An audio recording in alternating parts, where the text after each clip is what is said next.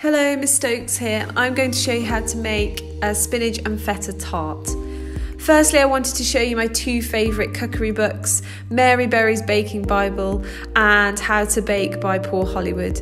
I use these books to cook cakes and to make bread and pastry from, and they never fail the recipes. Very, very easy to use. A good cookbook should look like this. The pages should be covered in the recipe, so if you licked that page, you'd be able to taste the recipe that you're about to make. I think it's partly because I'm just probably very messy, but I've used these so much and I used to use them a lot for when I used to have my market stall. But I'm going to use Poor Hollywood's Shortcrust pastry recipe, and I've added poppy seeds to it to give the recipe and the pastry a nice kind of rustic and nutty taste. Firstly, you're going to make your shortcrust pastry, so you'll need some plain flour, unsalted butter, eggs, salt and some poppy seeds. So add your flour to the bowl and salt, a pinch of salt and your butter, and then you need to crumb this butter with the flour. So you rub it through your fingers, your thumb and your index finger, and you can gradually create a breadcrumb type consistency. As you can see here, it gradually comes together, working out all the big chunks of butter until you've got a very crumbly, fine consistency.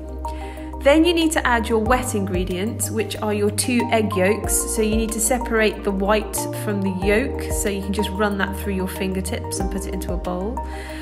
Then you can add your poppy seeds and run these through the flour and mix them in so they're nice and combined.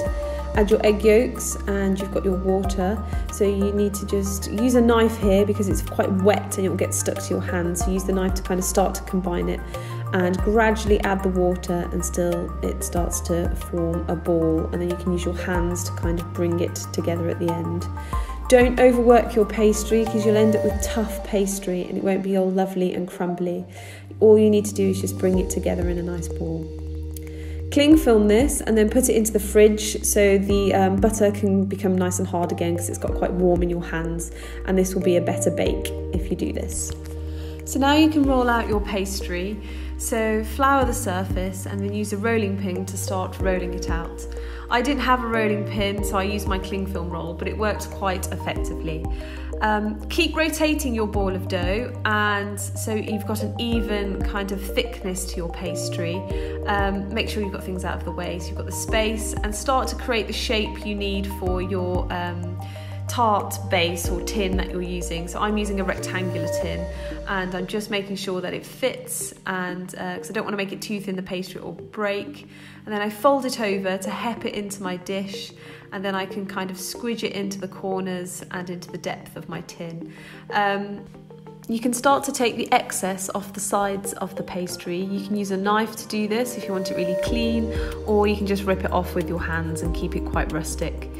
Use your excess pastry to plug up any holes in your dish, and then you can prick with a fork the bottom of your dish to make sure that air circulates when it's in the oven and starting to bake. And you'll need to put some greaseproof in with some rice on top, or kind of, you might have some baking beads to put on top to kind of weight that greaseproof paper down so the pastry doesn't all puff up in the oven, you keep it nice and flat. You'll need to put it in the oven for about 10 minutes just to harden off so you don't end up with a soggy bottom on about 150 degrees. So you can just cook it so it's nice and solid, so when you put the wet mixture in afterwards, your filling, you don't end up with a raw soggy bottom, so you're giving your pastry a chance to kind of just get going before you put all the wet stuff on top of it. So now I've got it out of the oven, so I remove my rice and I start on my filling. So you'll need some feta cheese, cheddar cheese, an onion, some garlic, pepper, tomatoes and some eggs and a little bit of milk. So I start off by chopping an onion, just dicing it roughly. It doesn't really matter if it's neat or not. And then I dice up my garlic, and then I'm going to kind of sweat these in a pan with the garlic and a little bit of butter so they're nice and soft, and this is going to create a nice kind of base to the mixture that I'm going to put into my pie. Then I start to chop up my pepper, so this is kind of for decoration and a little bit of flavour on top, so I create some nice little long lengths of pepper, and any excess bits I'm just going to bung in. And then I chop up half some little cherry tomatoes for more decoration on top afterwards. So next I crack my eggs, and this is for kind of the eggy filling, and then I whisk that up so it's nice and combined.